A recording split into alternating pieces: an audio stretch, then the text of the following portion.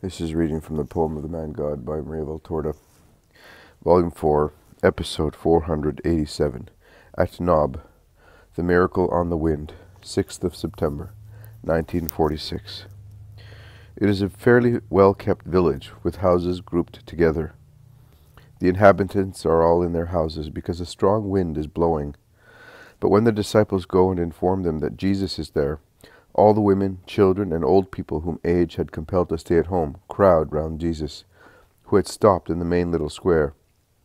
As the village is on an elevation, the air is clear, also on a dull day. One's eyes rove towards Jerusalem to the south, and towards Ramah to the north. I say Ramah because it is written on a milestone, with the indication of the miles. The people are deeply moved. It is such a new and touching situation for them to have the privilege of giving hospitality to the Lord. An old man, a real patriarch, says so on behalf of everybody, and the women nod assent. And they are accustomed to being crushed. As they are accustomed to being crushed by the pride of priests and Pharisees, they are timid. But Jesus sets them at once at their ease by taking in his arms a little girl who is taking her first steps, and caressing the old man, saying, "Had you not seen me before? From far away, passing by, some people at the temple. But for us who are close to the town, it is even more difficult to have what other people coming from afar have," says the old man. "It is always so, Father. What seems to make things easy makes them difficult, because everybody relies on the idea that it is easy. But we shall now get to know one another. Go home, Father. The autumn winds are blowing, and they are not propitious to patriarchs. Oh, I am all alone. Days no longer count for me." His daughter got married far from here, and his wife died at the feast of the dedication, explains a woman. "John, you must not say that, since you have the rabbi with you today. You were so anxious to have him," a little old woman says to him. "It's true. But you are the Messiah, are you not?" "Yes, Father, I am." "Well then, what can I desire further, now that I have seen him, and I see fulfilled the promise made to Abraham? An old man, he was then old, sang one day in the temple, and I was there, because on that day my Leah became purified by her only childbirth, and I was near her, and before us a woman, little more than a girl, had fulfilled the rite. An old man sang, kissing the newborn of that girl. 'Now, Lord, let your servant go in peace, because my eyes have seen the Savior.' So you were that newborn. Oh, how blessed I am. I then prayed the Lord, saying, 'Let me also die after I have met him.' Now I know you. You are here. The hand of the Lord is resting on my head. His voice has spoken to me. The eternal God has heard me. And what shall I say but the words of the old learned and just Simeon? I say them, 'Let, Lord, your servant go in peace, because my eyes have known your Christ.'" "Do you not want to wait and see his kingdom?" asks a woman. "No, Mary, feasts are not for old people, and I do not believe what most people say. I remember the words of Simeon. He promised a sword in the heart of that girl, because the world will not love the Savior completely. He said that fall and resurrection would come to many through him. And there is Isaiah, and there is David. No, I prefer to die and await his grace in the world to come, and his kingdom in the world to come. Father, you see better than young people.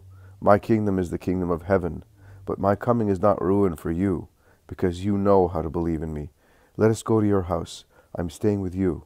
And led by the old man, he goes to a little white house in a lane between kitchen gardens, which the strong wind is divesting of their leaves, and he goes in with Peter and the two sons of Alphaeus and John. The others spread among other houses to come back after some time, to cram the little house, the kitchen garden, the terrace on the roof, and they even climb on the dry stone wall separating one side of the kitchen garden from the road, on a huge walnut tree, and on a robust apple tree, heedless of the wind which is becoming stronger and stronger, raising clouds of dust. They want to hear Jesus, and Jesus hesitates for a moment when he begins to speak, standing on the threshold of the kitchen, so that his voice spreads both inside and outside the house. A mighty king, whose kingdom was very vast, one day wanted to go visit his subjects. He lived in a sublime palace from which, through servants and messengers, he sent his orders and favors to his subjects, who were thus aware of his existence, of his love for them, of his intentions, but they did not know him personally. neither did they know his voice and language. Briefly, they knew that he was there and was their Lord, but nothing else. And as is often the case, because of such situation, many of his laws and providential initiatives were distorted, either through evil will or failure to understand them, so that the interests of the subjects and the desires of the king, who wanted them to be happy, suffered damage. He at times was compelled to punish them and suffered thereby more than they did, and punishments did not bring about improvements. He then said, I will go. I will speak to them directly. I will make myself known. They will love me. They will follow me more diligently and will be happy. And he departed from his sublime abode to come among his people. His coming caused great surprise. The people were touched and became excited, some with joy, some with terror, some with anger, some with distrust, some with hatred. The king, without ever tiring, began to patiently approach those who loved him, as well as those who feared him or hated him. He explained his law. He listened to his subjects. He assisted them and put up with them.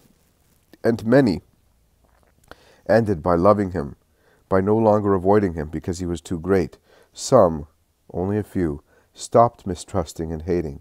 They were the best, but many remained what they were, as they had no good will. But as the king was very wise, he endured also that, taking shelter in the affection of the better ones as a reward for his fatigue. But what happened? It happened that not all the better ones understood him. He came from so far. His language was so new. His will was so different from that of his subjects. And he was not understood by everybody. Nay, some grieved him, and caused him sorrow and damage, or risked doing so, as they misunderstood him. And when they realized that they had grieved and hurt him, they were distressed and ran away from his presence, and they never went back to him, as they were afraid of his word. But the king read their hearts, and every day he called them lovingly. He prayed eternal God to grant him to find them again, so that he might say to them, Why are you afraid of me? It is true, your incomprehension has grieved me, but I saw that there is no malice in it. It is only the consequence of your inability to understand my language, which differs so much from yours. What distresses me is your being afraid of me, which means that you have not understood me, only as your king, but also as your friend. Why do you not come? Do come back. What did you not understand through the joy of loving me? Has become clear to you through your sorrow for grieving me. Oh, come, do come, my friends. Do not increase your ignorance by staying away from me, your darkness by hiding yourselves, your bitterness by depriving yourselves of my love. See, both you and I are suffering by being separated, and I more than you. So come and give me joy. That is what the king wanted to say, and that is what he says.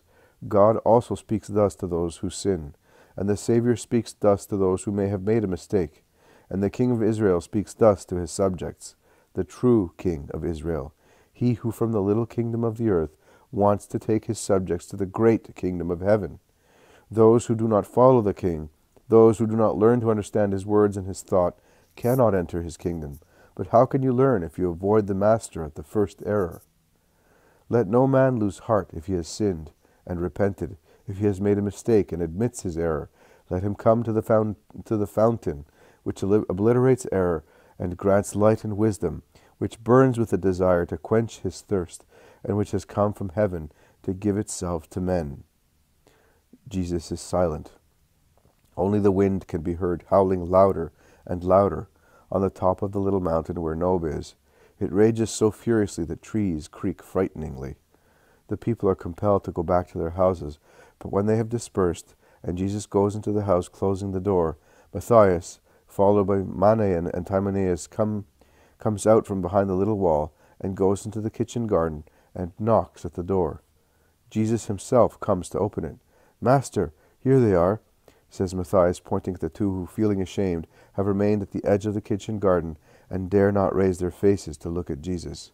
Manaen, Timaeus, my friends, exclaims Jesus, going out into the kitchen garden and closing the door to make those inside the house understand that they are not to come forth out of curiosity. And he goes towards the two men with arms outstretched, ready to embrace them.